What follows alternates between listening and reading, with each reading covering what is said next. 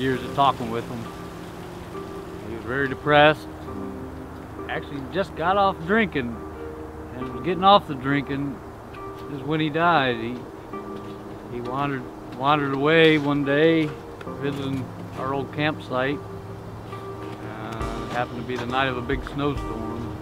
Unfortunately, many other people live as Johnny Langford did, in some of the wealthiest counties in the country, surrounding the nation's capital. There are thousands of forgotten people who live in tents.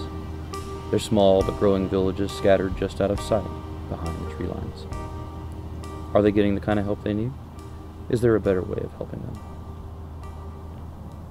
You should have known that everybody feels the way I do about you now. Where all the roads that lead you here are winding. And there are many things that I would like to say to you, but I don't know how. Well, my name is Patrick. I've been, in and out of the system. In and out, being homeless when I'm not in the system, homeless, because I try to ask for my family as little as possible. They don't even know that I live like this. I've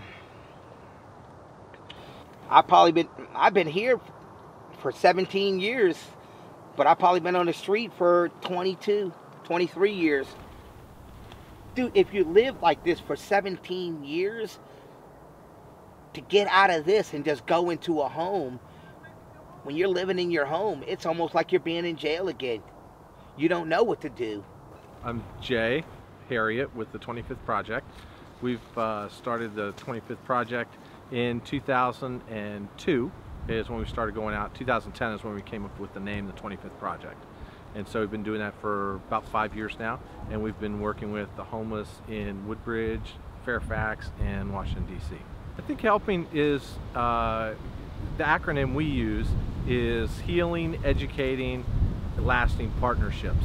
And so we're trying to build a lasting partnership with the homeless and helping them in the educational process, whether it's vocational training, helping them so that they're actually getting an education that will get them to speed so that they're going back and that they're working and that they're back into society.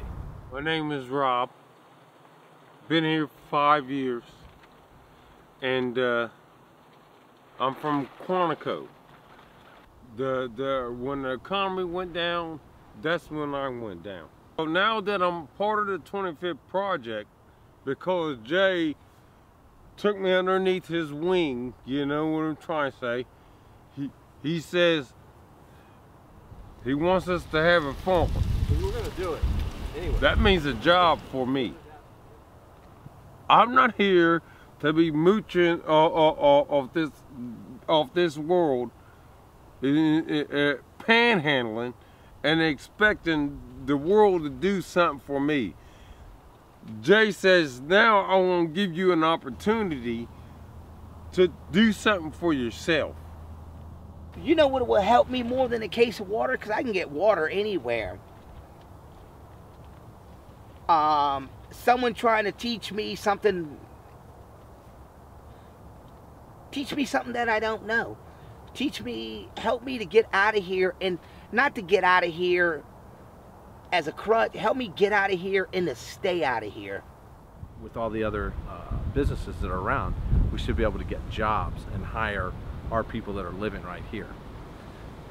Would they go for it? That's the question. I think 30% probably would. Those are the ones that really want help, want to work. I think that there's other individuals that they don't want the help. They just want to maintain where they're at, which would be living in a tent.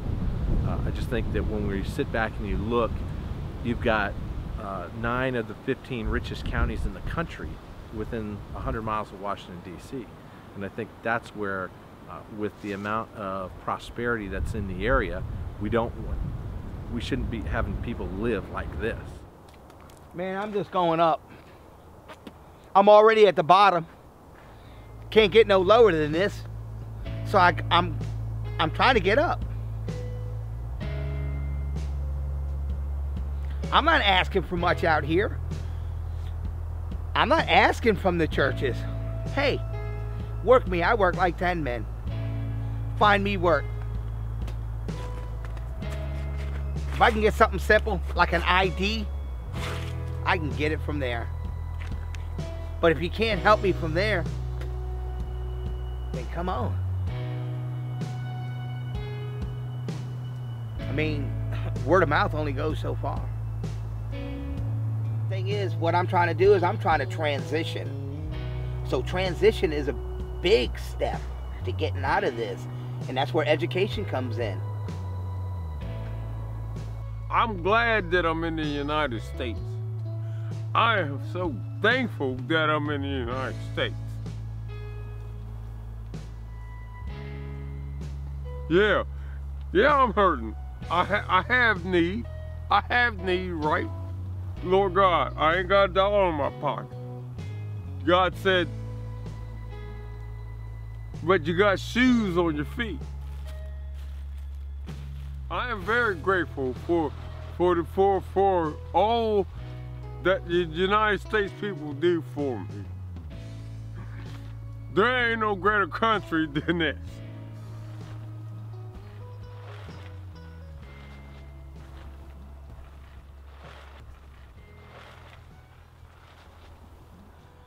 Today is gonna be the day that they're gonna throw it back to you. By now, we should have somehow realized what we're gonna do. You should have known that everybody feels the way I do about you now. I live in the greatest country in the world, the United States.